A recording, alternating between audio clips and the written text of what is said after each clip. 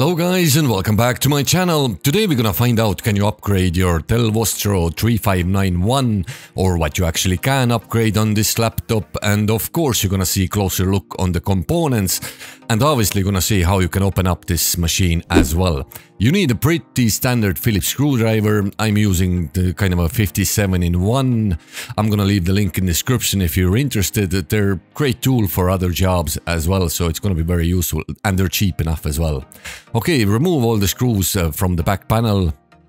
Some of them are different lengths, so do remember where you took them out so you won't damage your laptop when you start putting them back in. So they are different lengths, as I said before. Okay, once the screws are removed, you are ready to lift the back panel. I'm using kind of a plastic tool like that there. If you don't have it, I do recommend using just even your fingers or something made out of plastic. Don't recommend using metal at all. You will break your laptop. I kind of made a little mistake there. Actually, you're gonna see it in a second now.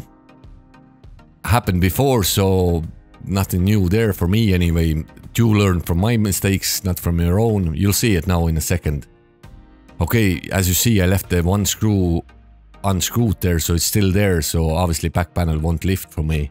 There I am trying to kind of force it, but nothing is happening, so probably should have paid more attention when I was unscrewing them. There you go, that's the one there. Remove that and back panel should lift easy enough now. These mistakes happen, not perfect, obviously. I'm not perfect, so if you are, good for you. Actually very happy for you if you are. There you go, back panel lifted. I'm just gonna show you the detail of the Dell Vostro 3591. And the inside of look of the panel as well. Just in case, I don't know, if you are looking for spare part or anything at all. Okay, that's it. Good news here, obviously. Upgradable, yay. Okay, we're gonna go through the components now. That's your battery with the serial number as well. If you are looking for same thing, spare part, it's gonna be easier. Just type in this serial number and you should be there. Okay, that's your battery connection. That's your RAM slot 1. At the moment there's 8 gigs installed in it. We will upgrade that later on, so it's gonna be great. That's the second slot now. Actually, I'm not sure which one is first, which one is second, but there we go. That's the second one, 8 gigs as well. So at the moment there's 16 gigs. That's your CPU under that heatsink there. It's Core i5 10th generation Intel CPU. That's your CPU fan.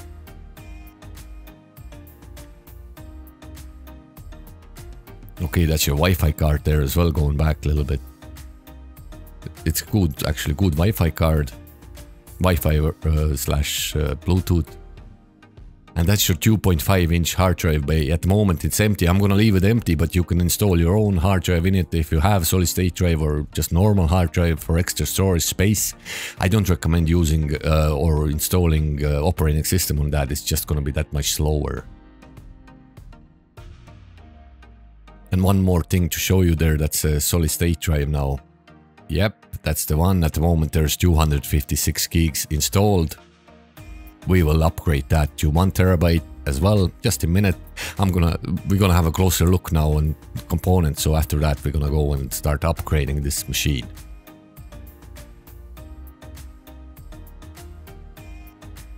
There you go, that's your solid state drive. As I said, great news, it is upgradable, so pretty well actually upgradable. Surprised there's 2.5-inch bay there. Great news if you're looking for extra storage. With they are a bit cheaper as well, so not bad. But as I said, I'm gonna leave it empty, so but it's up to you. There's a ribbon there, everything's good to go. Just put the drive in and you have extra storage. And that's your Wi-Fi card. Closer look as well.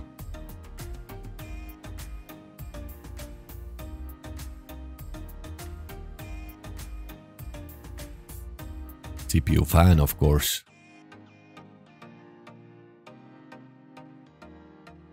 Build quality is not the greatest one now. I had few laptops like that before and they have problem with hinges. did you break whatever? I don't know.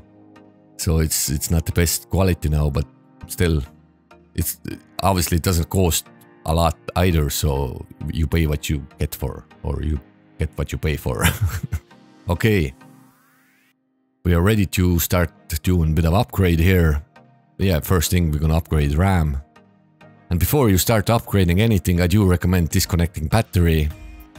Just for safety, I suppose, that you won't short anything on the motherboard while removing the RAM or solid state drive.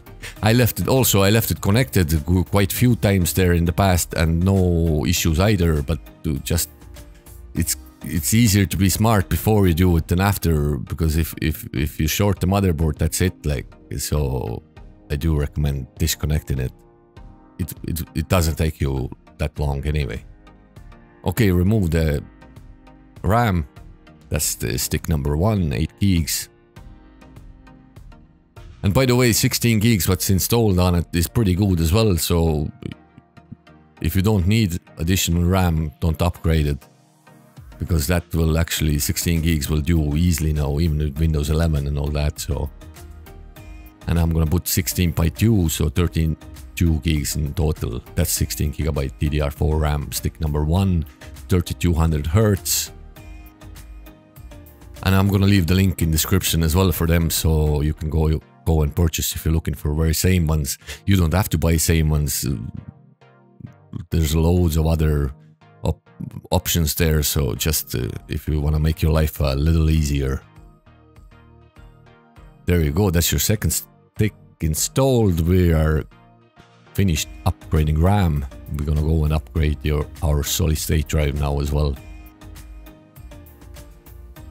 And same thing, you don't have to upgrade unless you need more space, because upgrading solid state drive means you will have to reinstall Windows, and you know, if you have loads of files there, you have to obviously back them up and all that. So if you don't really need to, 256 gigs will do most cases, like, because the cloud storage now and all that. So unless you need it, do an upgrade.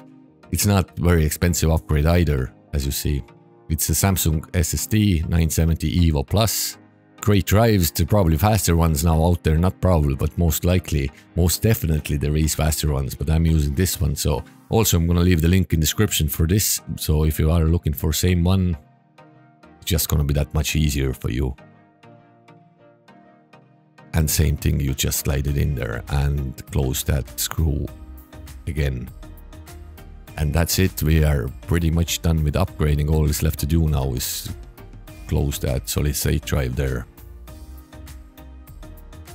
And in a few minutes we're gonna boot into Windows and you're gonna see what's happening there as well. I'm gonna go over a few specs very briefly now. It's not gonna be one of these videos where I spend 4, 5, 10 minutes there explaining what this does and how much spec it has in total. Like, I'm just gonna go through Device Manager and a few other specs there, so you have a bit of overview, and obviously proof as well that 32 gigs works on this machine. So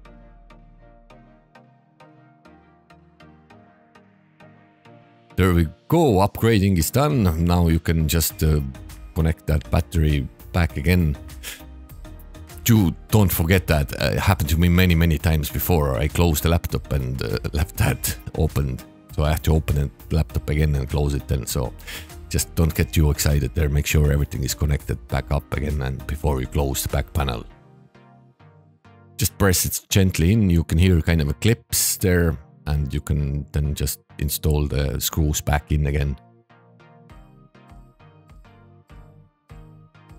As I said, build quality not the greatest, but for the price there are good laptops now. Upgradables as well, so that means if you take care of this laptop, you'll get good few years out of it with upgrades and all that. So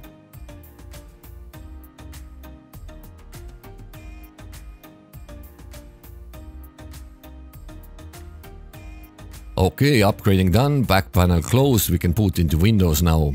Obviously for you it's not gonna be as fast, you will have to reinstall Windows again, as I did.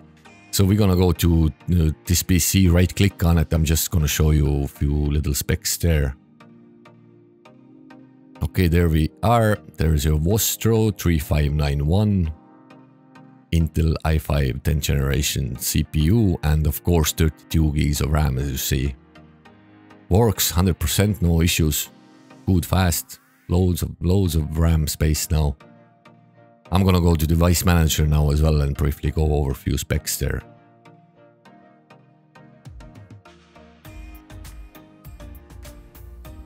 There's your disk drive as you saw before, Samsung 970 Evo Plus, Intel Ultra HD graphics, CPU of course as mentioned before.